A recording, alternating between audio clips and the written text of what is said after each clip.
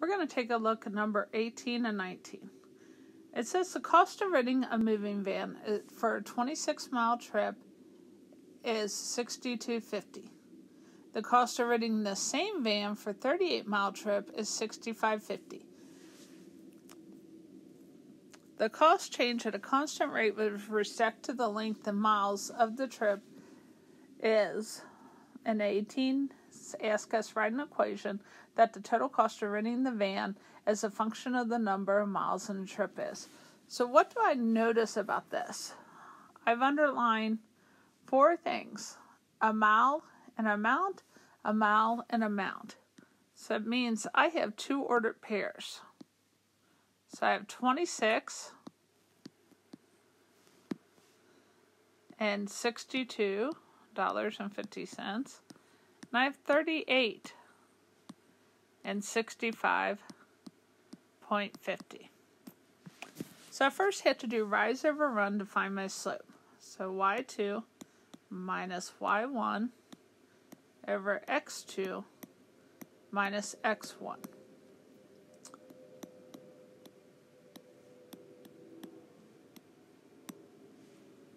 So I'm going to plug in my numbers, and I get 65.50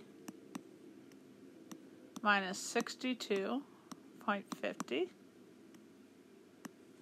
over 38 minus 26.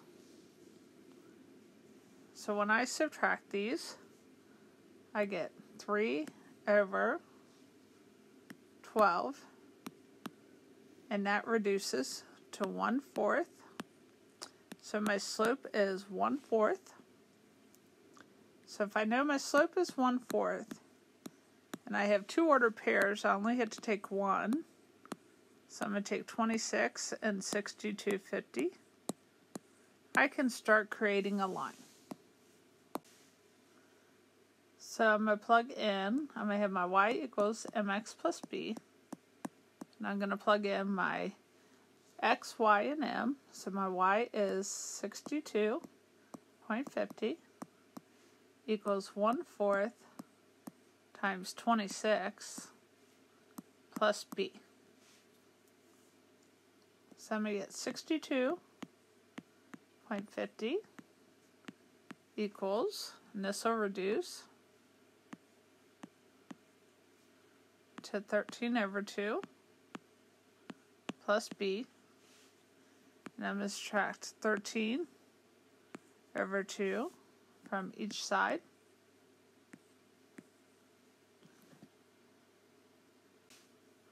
Which gives me 56 for b.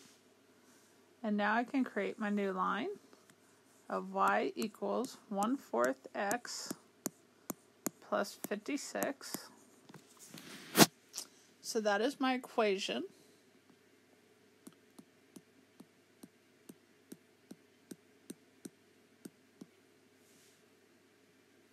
Then it says find the total cost of renting the van for 54 miles. So I know my x stands for miles. So I'm going to plug that in. So I'm going to have 1/4 times 54 plus 56. And I'm going to reduce this